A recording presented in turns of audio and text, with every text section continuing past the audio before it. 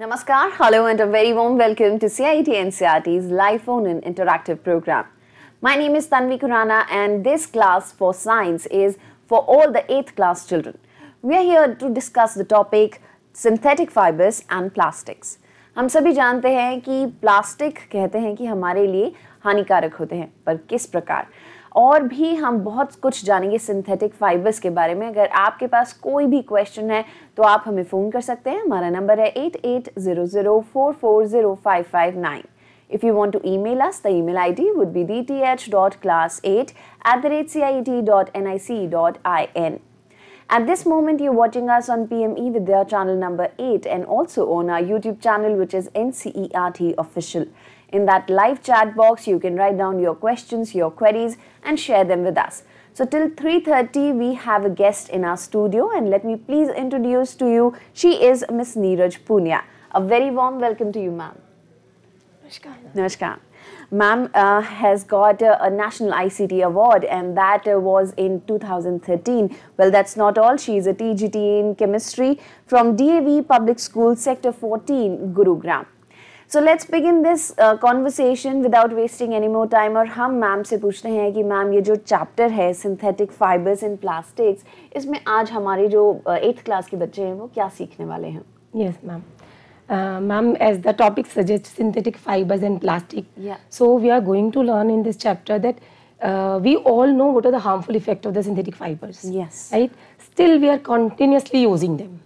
Then what is the reason that we are still continuously using them? Okay. And we'll also know that what are actual harmful effects to the environment of all these. Okay. So shall we begin?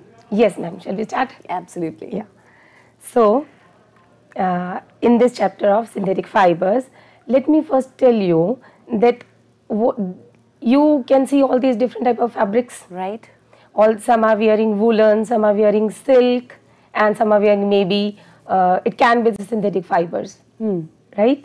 So we do not know by just looking at them that either this is natural or this is synthetic. Right. Right.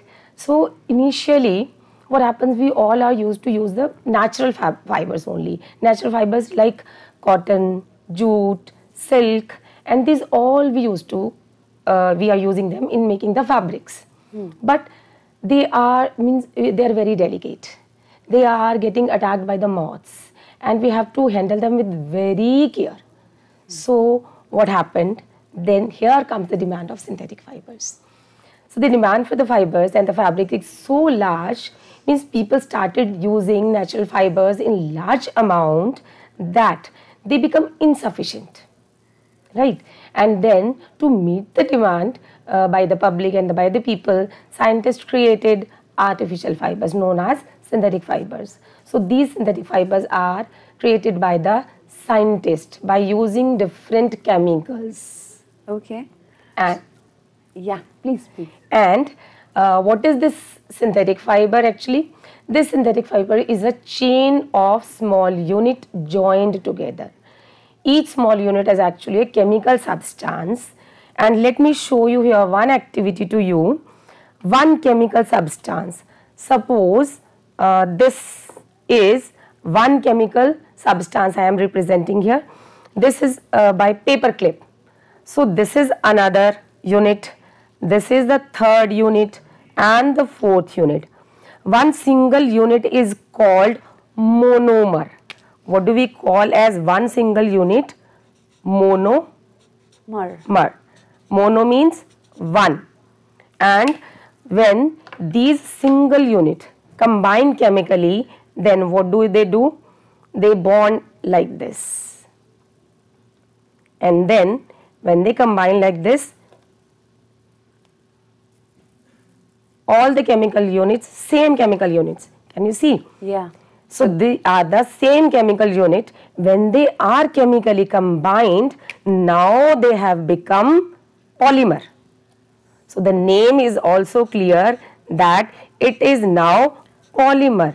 Polymer means number of single unit joined together. These are called polymer. So this is basic structure of all the synthetic fibers. Okay. So what happens in this? It is the small unit many such small units when combined together to form a large unit which is called polymer. So now the fabrics, the synthetic fibers which are created by this chemical process by chemically combined monomer units are of different types: nylon, polyester, rayon, acrylic.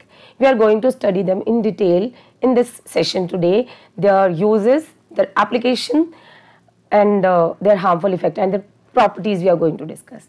Another major synthetic fiber is plastic, for which we are going to discuss in detail that what is the basic structure of plastics. Let us start with the rayon fabric. Rayon is the first made artificial and synthetic fiber which is very costly also. And what happens in this preparation of rayon, the raw material used is wood pulp, means it is the natural product which is used for the preparation of rayon, wood pulp. So treating the wood pulp with sulfuric acid, scientists created rayon. So when wood pulp is treated with sulfuric acid, it shows the appearance like silk, exactly like silk, but the benefits are that they are not so much moth resistant and we do not require too much care to handle these type of fabrics. So isn't it better than the pure silk? It's better than the pure silk because in many ways they are moth resistant. We do not have to take care a lot for these rayon fabric. So these are artificial silk. Okay. And people, remember initially I show you the slide that we do not know whether it is the actual silk or artificial. Yeah. So it appears like artificial, but it is artificial silk. But is it harmful? Yes, ma'am, it is harmful because you see the basic unit is chemicals. Right. And when the industry dispose those chemicals, then it becomes very harmful for the environment. Okay. They are all biodegradable, non-biodegradable. Okay. So these are the uses of rayon, you can see. Rayon when mixed with wool, it can make the carpets. Rayon when mixed with cotton, make the bed sheets and dresses. So this is how various uses of rayons are there. Next come the nylon. Nylon is another man-made fiber, and here we do not use any natural raw material. Initially rayon we are using natural raw material which was wood pulp, but in nylon we are not using. It is just prepared by using coal, water and air. So this was the first fully synthetic fiber. The uses of, and first of all the application. Nylon fiber is very strong, elastic, light and lustrous and easy to wash. So in the picture also you can see because of its strength, it's used for climbing ropes as well as in parachutes. These are the uses of nylon. It is used for making socks, rope, toothbrush, curtains, car seat belt. Very strong as well as elastic. So best use to make the socks. Next synthetic fiber is polyester. Again, the poly means number of units are more. Here monomer unit is ester. So when ester combines number of time, then it makes polyester. The right side, which is the image is shown, is the unit of ester. This is representing ester. So when this unit combines number of times, it is making polyester. And when we are making it, it gives very pleasant smell, like fruit like smell. And two main type of polyesters are terylene and PET. These are the two another types of polyester, terylene and PET. Terylene is a popular polyester which is drawn into fibers and then woven like any other yarn. PET, the full form is polyethylene tetraphthalate. P is silent here when we speak this, pronounce this. So it is polyethylene tetraphthalate. PET is a very familiar form of polyester. Now major application of polyester is that it is water repellent. Because of this characteristic, it is used for making conveyor belt, sails and PET bottle. You all must have seen the PET bottle. So I would like to show here. Okay, the next is acrylic, and the acrylic is which is resembling with the wool. This is not the pure wool. This is the artificial wool. Earlier I told that this is artificial silk. Yeah. And artificial silk was rayon. Rayon. And this is the artificial wool. Okay. You know what a type of blankets we all are using. Yeah. That is not the pure wool. Okay. You remember it does not get wrinkled. Yeah. Yeah. And it is moth resistant. Right. And we just fold it and keep it anywhere. Yes. And pure wool, how much care we need. It gets a cut even if we left it unopen. Yeah. So what all blankets are, these are acrylic. Okay. And so we use it in our winter. So is it okay for us to use them? Yeah, this is okay because they are giving the same warmth as the actual wool is giving. But there is some chemical mix in it. Yeah, right? this is the major factor because the chemicals are mixed, so it becomes harmful. Okay. And what we are doing, we are not looking at those harms to the environment. We are just taking care of our comfort. Right. That okay, we don't have to take care of a lot of these fabrics and these are moth resistant and we don't have to store it somewhere else. We just fold it and keep it. That's it. We have chosen an easy life here. Yes, we Okay. have chosen the easy life without taking care of the environment and our surroundings. Right. So these are the synthetic fibers which resemble molds, Okay. and we also call it as artificial wool. These are the basic uses of acrylic, making sweaters, making blankets. So all these are actually acrylic, not the pure wool. Ma'am, there are certain colors also which are called acrylic colors. Yeah. So children use them. Yes, right? yes. Are that the same? That's not giving the proper warmth, but it is the same because synthetic fibers are the color resistant also. Their Okay. colors does not fade. Right. Right? When we use the acrylic blanket, even after washing or dry cleaning, their colors does not go. Yes. Huh? So all have color resistant also. That's why they are color resistant fast colors. So they do not go on washing if the children are using those acrylic colors. Okay. That's one of their characteristics. Yeah. Okay. All right. So rest of the other characteristic of synthetic fibers are that they dry up quickly. When you just wash them, keep it and they dry up quickly. They are durable, less expensive, readily available, and major use application is easy to maintain. Right. Then here comes the another synthetic fiber which is known as plastics. So plastics are which is easily moldable, can be shaped into any form, can be recycled, reused, colored, melted, rolled into sheets and made into wires. We all are using polythene and actually it is poly plus ethene. Ethene is the chemical. Right. And when that ethene chemical is combined chemically number of times, it becomes polythene. Polythene. So it is synthetic plastic. Now, I would like to show here the two types of plastic. We call them thermoplastic and thermosetting plastic. I would like to show this. Okay. So here, thermoplastic, what happens in that thermoplastic, it is a linear linkage. Can you see? Linear linkage, that the monomer unit is combined chemically linear linkage. Right. And thermosetting is the another type. So what happens in thermosetting plastic? I'll show you this. So one linkage, linear linkage above, one linear linkage down, and then the cross linkage is also there like this. So this gives the more strength to the single unit. Okay. So if they are linearly combined, so it becomes less strong, less strength. But if this type of cross linkage is there, then it becomes very strong fabric. Okay. And where we use these type of plastic, thermoplastics can be used in bottles, toys, linear linkage. Let me show you here this plastic bottle. Can you see this plastic bottle? Yes, ma'am. So see, if I press it, it is getting deformed, Right. D-shaped, Yeah. right? It means it is thermoplastic. I have another bottle. Here it is written PET, but when I try to squeeze it, I cannot do anything. You may also try. So here, You can just, this is hard. yes.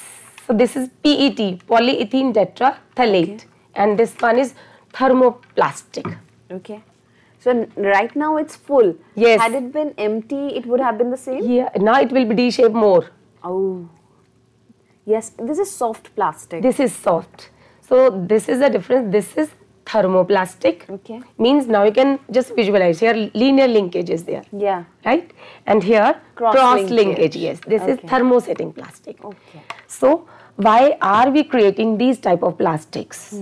That we need linear and cross linkage. So these are the various uses because we need them. So handles of utensil we need. We should not get our hand burn when we are cooking something. So handles are bad conductor of heat. Switches, they does not get warmth or melt because of current. Melamine utensils we are using for microwave cooking. Right. Right, and in all these there is a cross linkage. That is why they cannot be softened by heating. Okay. But despite knowing that this is bad for environment, we still use them. Yes, this is the major concern. Ki we know everything, but what is the another option? We should move toward the glass. If we want to make or cook something in the microwave, people are using plastic because easy to store. It will not break. So many uses are there. Right, and cheap also. Cheap also. So and it will not reactive also toward the food. True.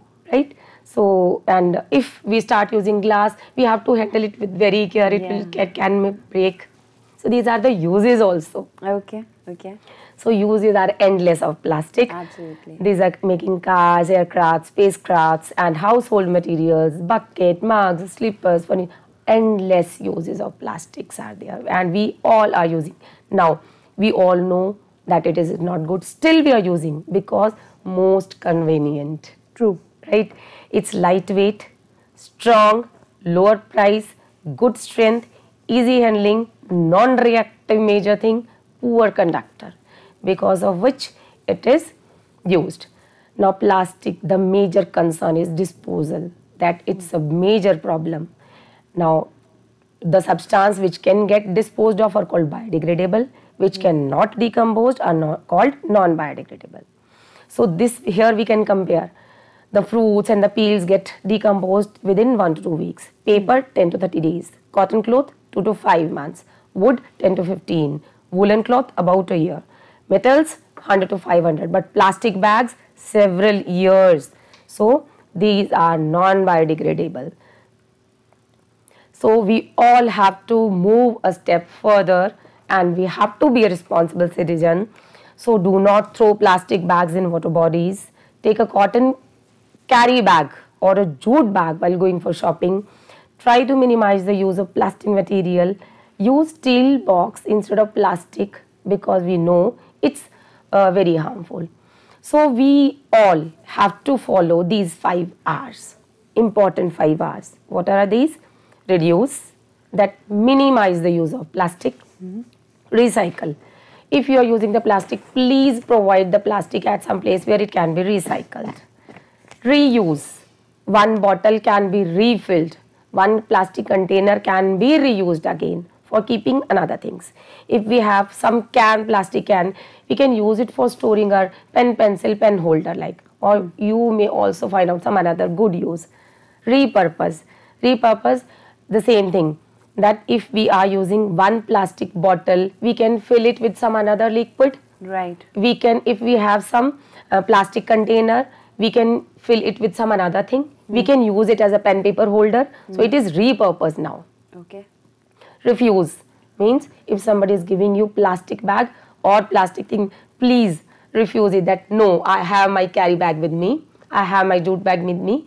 So what should we do? And take a survey. This is means I'm giving a task to students. Please take a survey in your surroundings. Make people aware to be a responsible citizen and ask them to follow these 5 R's and to follow that. Take care of these things when they are going out. Please carry the cotton bag or the jute bag with them. So at least we have to start. Now after all this is a very small assessment for my students. First question I think we all can answer. Now explain why plastic containers are favored for storing food. Because they are non-reactive toward food and lightweight. If they are non-reactive, then definitely we all will prefer to use those plastic containers. Now let us match these. Polyester, it is the fabric, it will go with the D part, fabric which do not get wrinkle easily. Teflon, another type of synthetic fiber which is used to make non-stick cookwares. Rayon, and this is prepared by using wood pulp. It was the first synthetic fiber in which we use the natural product which was the wood pulp. Nylon. Very strong, so it was used for making parachutes and stockings. So if you are able to answer these, it means you have understood the concept. Explain the difference between thermoplastic and thermosetting plastic. So I hope this also is clear to all of you. You can show the cross linkage and the linear linkage, and then write down, draw the structure, give the examples also, thermoplastic and thermosetting plastics. Last question for this assessment is, why the following are made up of thermosetting plastic? Saucepan handles, electrical plugs. I hope you all, my viewers, are able to answer these questions. Why the handles are made up of thermosetting? Absolutely. Because heat resistant. Yes. And the plugs show that they cannot melt, even if the large amount of current flows through it, they will not melt.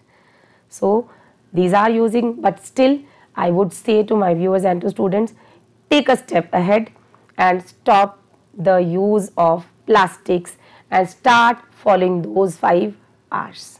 Absolutely. I think our children, they have understood the concept of synthetic fibers and plastics and how they are so harmful to us. But because they have become a part of our lives, our day-to-day lives, and we cannot ignore these, we can always reduce and refuse. Yes. Right, ma'am? Yes.